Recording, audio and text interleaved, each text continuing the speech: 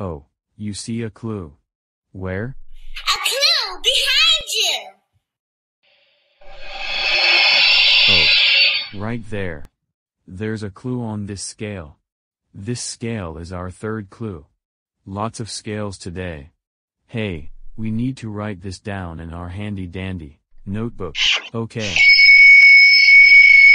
First we draw a rectangle, and then two lines going down, and a rectangle for the base, then we have lines up here. And our third clue is a scale.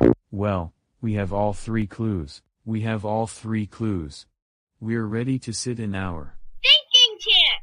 thinking chair. Let's go. La la la. La la la.